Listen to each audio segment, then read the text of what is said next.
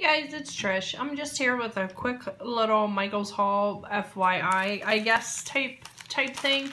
I went to Michaels yesterday, which, you know, is a normal thing. I go there usually twice a week, probably. But I came across their $1.50 bins, and it was like everything in their $1.50 bins were 75 cents. I could have went nuts, but I chose not to because I had to buy a bunch of other stuff for my business and to do some orders, things like that. So I just grabbed a few things, but I just wanted to, more than anything, give you the FYI that was today, or yesterday, excuse me, that I was there and that these bins were 75 cents, at least at my store.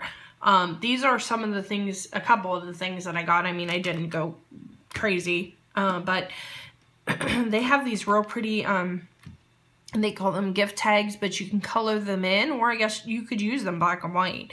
But they have real pretty colored ribbons on the top of them, like that one's purple, and they have teal, yellow, pink, green.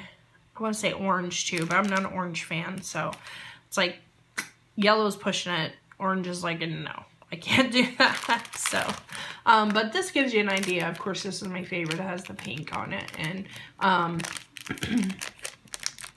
has the heart on it, and just decorate. And, you know, like I said, you can color them in. You can watercolor them. You can, you know, do nothing with them. They're just as pretty. Use them in your pocket letters in your planner, and gift tags. I mean, there's so much you can do with this stuff. And they had these adorable paper clips. And again, I mean, you can use for your planner or anything, basically, but put in your pocket letters and things like that. But I grabbed one of each. I could have grabbed many more of each, but they're in the gold color, and they have a heart, and then the long arrow, and the little arrow, and the bow.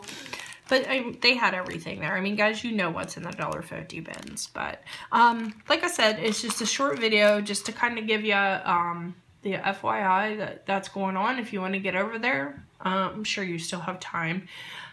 Not sure how long it's going to last, but I'm going to guess they're bringing new stuff in for spring or something like that, and that's just why they have it.